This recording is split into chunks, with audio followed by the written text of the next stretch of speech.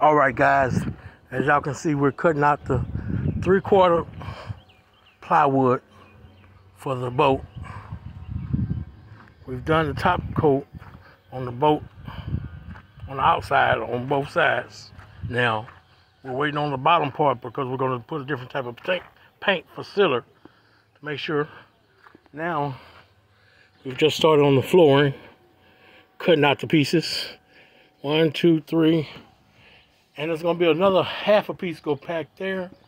But we're also going to make use what do you call it, a truck bed toolbox to put back there for a water wheel. That's right. So I'm just keeping y'all posted, letting you see how we're coming. Still got it going. Old school. We're gonna just give her an upgrade, you know? Upgrade it. See the other side.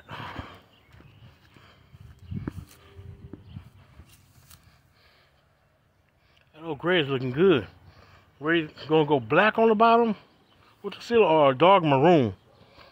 All this here will be covered with the padding, that foam everyone's using.